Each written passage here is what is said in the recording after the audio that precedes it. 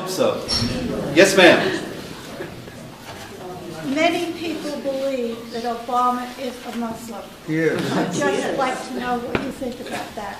Well, as far as Obama's personal beliefs, he doesn't answer my emails.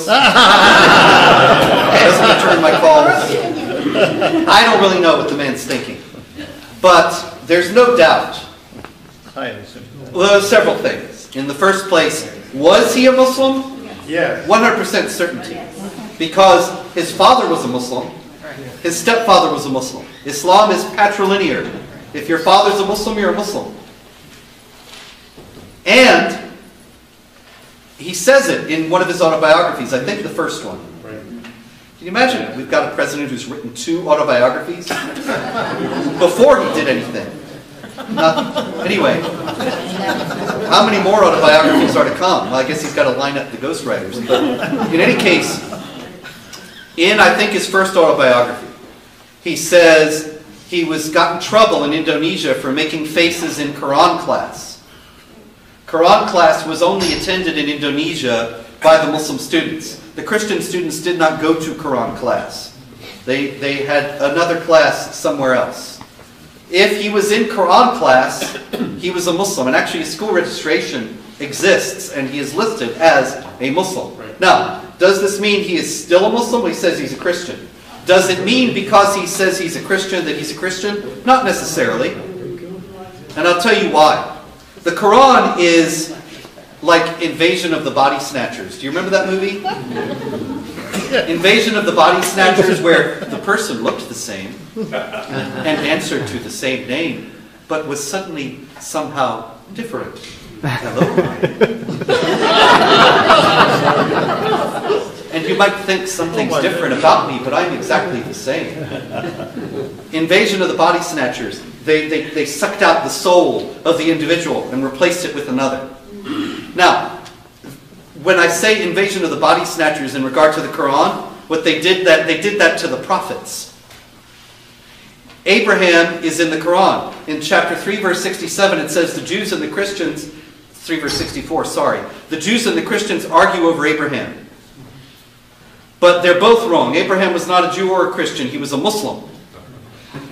How could Abraham have been a Muslim when he lived thousands of years before Muhammad? You see, the true religion of all the prophets was Islam. The true religion of Jesus Christ was Islam. And then their followers twisted and hijacked their teachings to create what we know of today as Judaism and Christianity. And so a few years back there was the big Ground Zero Mosque controversy. You may have heard of it. Oh, yes. And the leader of the Ground Zero Mosque initiative was an imam in New York, Faisal Abdul Rauf. Rauf said, I am a Jew and I've always considered myself a Jew. And the whole multicultural establishment in New York went into paroxysms of ardors, joy at his glorious ecumenicism and open-mindedness. But he was actually declaring a perfectly Islamic sentiment that as a follower of Moses, the true Moses, the Muslim prophet Moses, he's a Jew. It's the Jews who call themselves Jews who worship upstairs. They're the fake ones.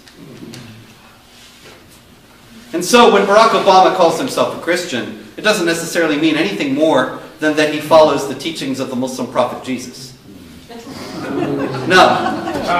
Does that mean that that's necessarily what he means? No, not necessarily.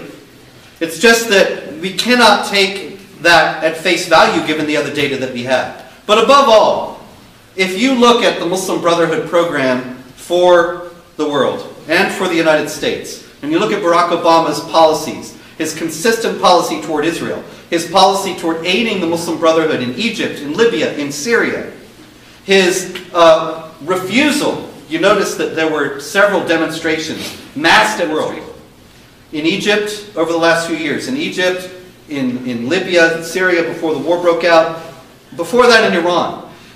And he endorsed them all except for 3. In Egypt, when they wanted to topple the Muslim Brotherhood, not when they wanted to put it in. In Iran, when they wanted to topple the Islamic Republic, And in Turkey, when the secularist Turks were demonstrating against Erdogan for re-Islamizing Turkey. Those were the three Obama would not support. See a pattern? Every demonstration he favored was in favor of establishing an Islamic state or preserving one. Every demonstration he opposed was against an Islamic state. And so, everything Barack Obama has done has been in line with the Islamic agenda. Does that come from a faith that he himself holds? Or does it just coincide with his own Marxist imperatives? And he thinks that Islam is a wonderful thing. He grew up with it. His father was a Muslim. He thinks it's grand, even if he doesn't hold to it himself. I don't know. But I do know that it doesn't really matter ultimately what he thinks, because every policy he has ever endorsed, every course of action he has ever set the United States on, has been in favor of the Islamic supremacist agenda. So whether that is out of belief or out of calculation or out of something else, it's irrelevant.